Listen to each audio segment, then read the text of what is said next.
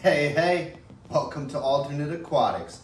Today, we're gonna learn how to make fruit fly cultures. First things first, we are gonna be doing the Melanogaster fruit fly cultures today.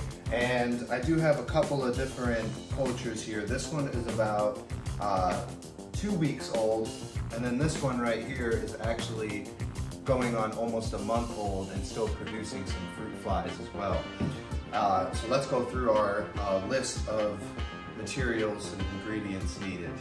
First things first, we're going to use some Josh's fruit fly media, and we're going to be putting about 3/4 of a cup worth into one of the Josh's Frogs fruit fly containers, which also comes with one of the aeration lids for oxygen flow. So no further ado, I mean, to be honest with you, it doesn't have to be exact, and I just kind of eyeball this to be frank.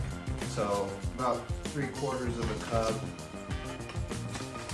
fill her up, bubba dub dub. Screw it, we're just gonna pour it. And there we go. Next things, very simply, we're gonna need some reverse osmosis or distilled water, but we're gonna want it boiled. So let's get some water boiling real quick. All right, I've got about 1/2 cup of hot water here. We're just gonna pour that right on in there. And then we're gonna take our little spoon here and give her a nice little stirring. And then while you still got this thing piping hot, we're gonna take some aspen wood and we're gonna just jam that right on in there. And we're gonna wanna let that cool down. And honestly, I should actually put a little more water in there as well. All right, now that it's cooled down, you can see here, there's usually gonna be a little bit of dry stuff on the bottom, but it'll saturate through after a little while. And since this colony here is almost done, I think I'm gonna take the last of the flies out of here, and we're just gonna dump them right in here.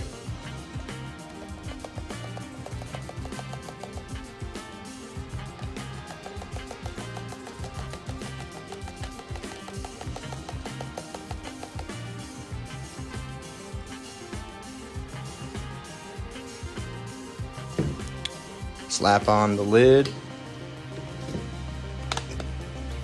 Slap the lid on there. Oh, oops.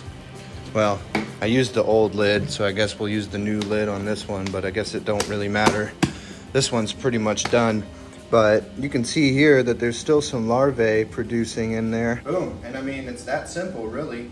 Now you just gotta wait about, I'd say, a week or so, and you'll start to see little cocoons and embryos start to form, and you should start to see fruit flies in about 2 weeks, and you should be good for about 3 weeks. If you like what you saw here, subscribe. Make sure you hit the like button. If you hated it, hop in the comments sections, and I'll see you haters there. Peace out.